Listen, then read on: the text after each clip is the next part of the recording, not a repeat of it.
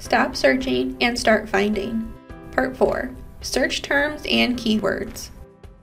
The next step is to identify potential keywords and search terms.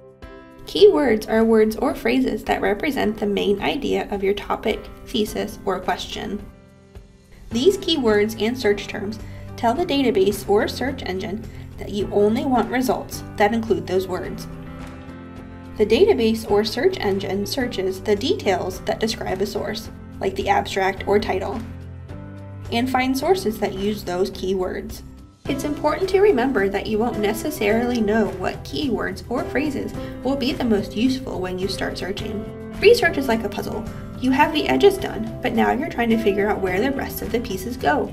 It's a hit or a miss until you can find a combination that works. It's helpful to familiarize yourself with the specific terminology a discipline uses. For example, an education database might refer to college as higher education, university, or post-secondary education. Don't forget that people can refer to the same idea or object with different terms: soda, pop, cola, etc. To come up with keywords or phrases, identify the most important words or concepts for your research question, topic, or thesis. If you get stuck during your search, don't hesitate to reach out. Visit us at libraries.wright.edu/ask. This video is licensed under an Attribution, Non-Commercial, Share-alike, Creative Commons license.